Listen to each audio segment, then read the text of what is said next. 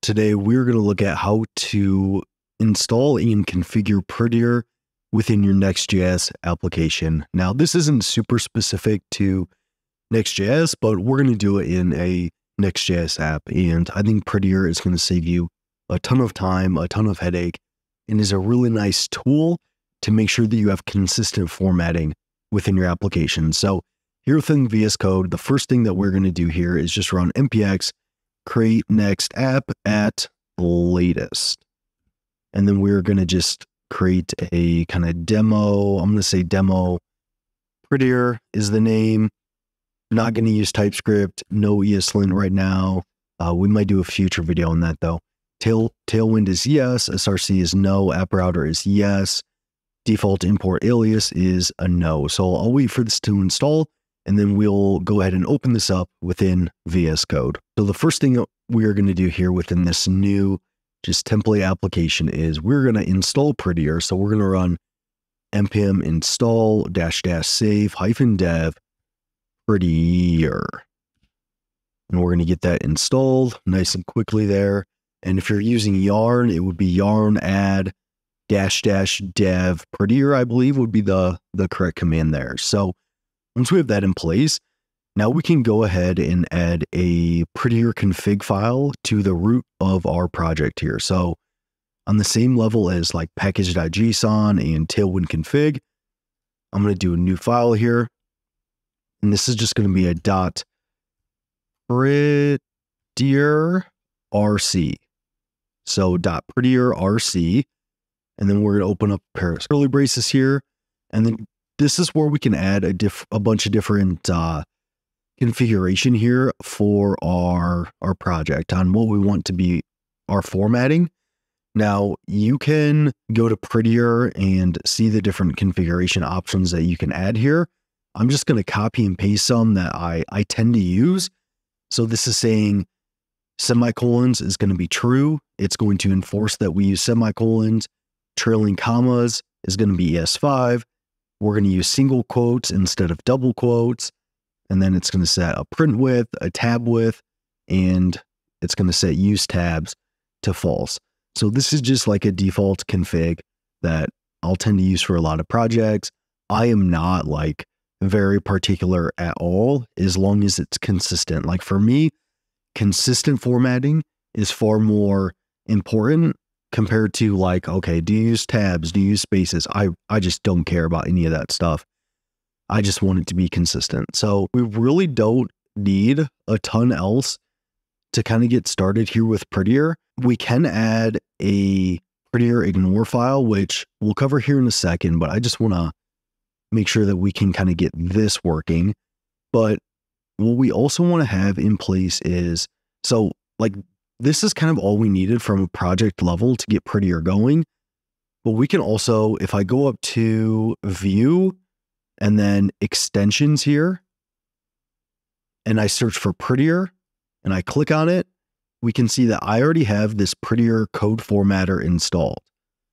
So if you don't have this extension installed, go ahead and install it, as well as make sure it's enabled.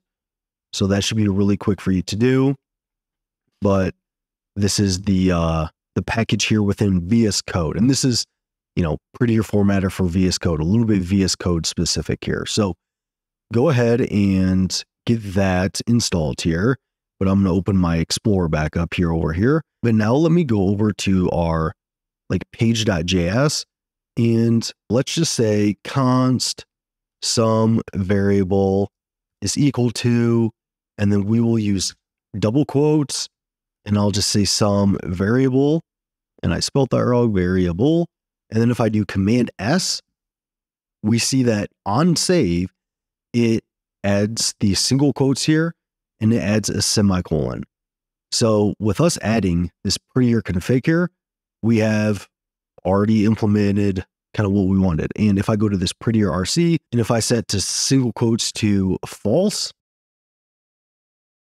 and then I save in this file, you see that it immediately changes it back to double quotes, both this import as well as this right here. And if I set it back to true, and then I come back to this file and I save, you see that those single quotes are no longer in place. So you can see that with just a little bit of setup here, we already have Prettier kind of up and running, and we can use this file right here to configure things. Now, I believe in my code editor here, VS Code, I have format on save turned on. So let's go ahead and check out those settings now. So at the top left of your screen here, if you, right next to your Apple icon, if you click code and then you go settings and settings, we can open this up, and I believe somewhere in here, there is definitely an on save. So if I go to formatting and right here, so format on save,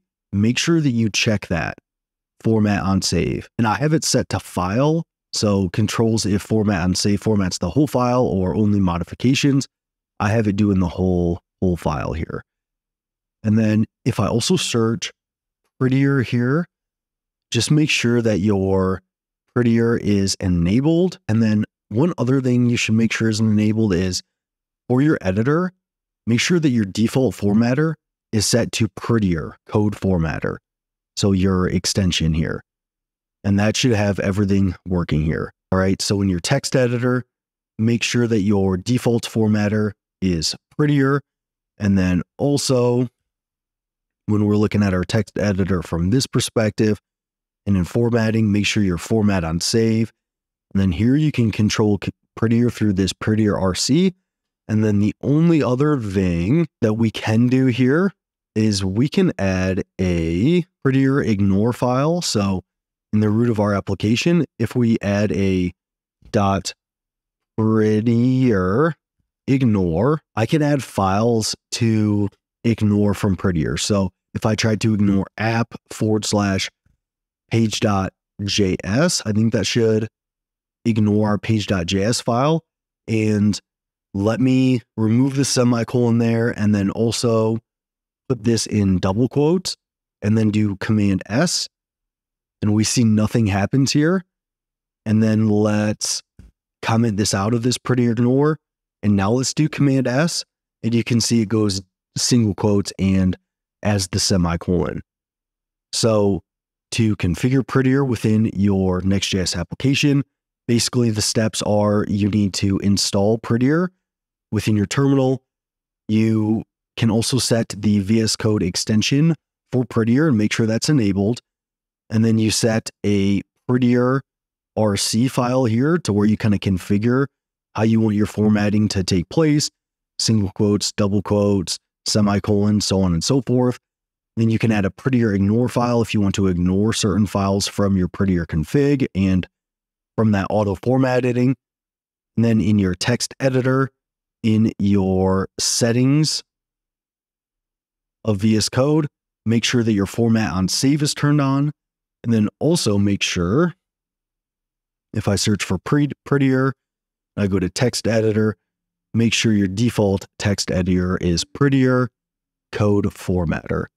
So with that, pretty straightforward process to get Prettier set up, but I haven't seen a ton of videos on this. So hopefully this kind of quick tutorial helps you get Prettier set up and get that kind of auto formatting set up in your projects, because I really do find it super helpful. So thanks for tuning into this, and I'll see you in that next one.